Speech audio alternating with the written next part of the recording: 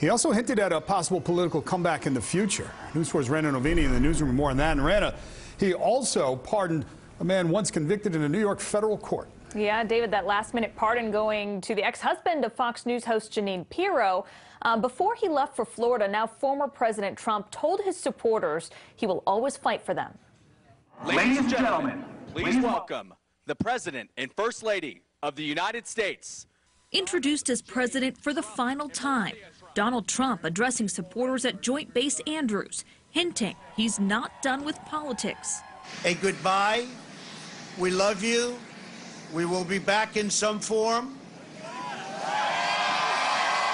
Hours before he left Washington, the outgoing president granted pardons and commutations to nearly 150 people, including his former chief strategist, Steve Bannon, who pleaded guilty to defrauding donors in a Build the Wall fundraising campaign.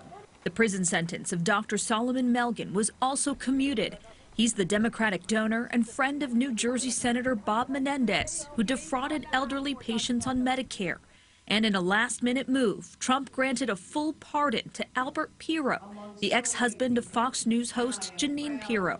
He was convicted on conspiracy and tax evasion charges in 2000.